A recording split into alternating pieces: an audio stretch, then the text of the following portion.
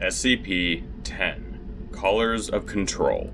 Object Class: Safe. Special Containment Procedures. The objects comprising SCP-10 are to be kept in numbered, locked boxes at Site-19. They are not to be worn except by test subjects. SCP-10 are only to be removed from storage for testing. Description: SCP-10 consists of a series of 6 apparently identical cast iron collars with numbered metal tags and 1 remote control. The control is SCP-10-1. The collars are SCP-10-2 through 10-7. The collars contain intricate electronic components and are powered by small 5mm diameter, 2mm thick, 100-volt batteries. These batteries are rechargeable. The remote is a heavy, black box resembling an old-style handheld radio transmitter receiver with primitive blue-white cathode ray screen and a series of more than 100 unlabeled buttons, as well as a frequency tuner. Through trial and error, the frequencies of all 6 currently found collars have been discovered. A label in Russian is stamped into the metal along with a logo consisting of workers building a pyramid. No official Russian corporation or government agency uses this logo or matches the words stamped into the metal.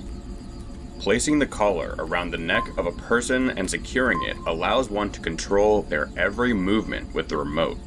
It is also capable of producing an adrenal response and activating or deactivating the sympathetic nervous system.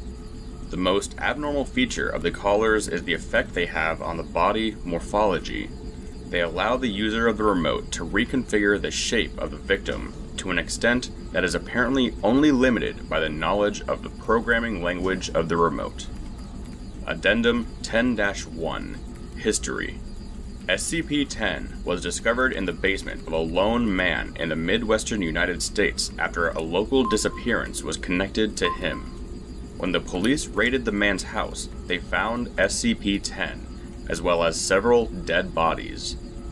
One of the bodies was identified to be the man.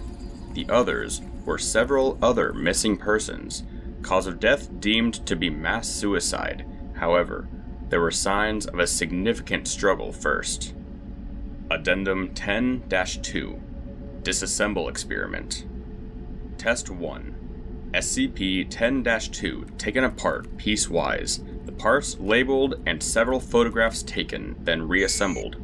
Result: after reassembly, SCP-10-2 continues to function. Test 2. SCP-10-8 constructed identically to SCP-10-2, but with the closest approximations available to the unreplicable components. Result: SCP-10-8 fails to function. Test 3. Unreplicable components from SCP-10-2 placed into proper locations on SCP-10-8. Result: SCP-10-2 ceases functioning with removal of components. SCP-10-8 begins functioning. Test 4. Components returned to SCP-10-2. Replicable components in SCP-10-2 replaced randomly with replicas.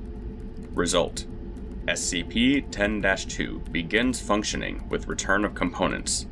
Changing replicable components for replicas does not significantly reduce functionality. Replacement of a damaged transistor decreased time from transmission to effect of SCP-10-2 response to commands entered in the remote by 12%. Addendum 10-3 SCP-10 has been demonstrated to work more effectively in creating unskilled labor than for any other task. The logo is apt. Dr.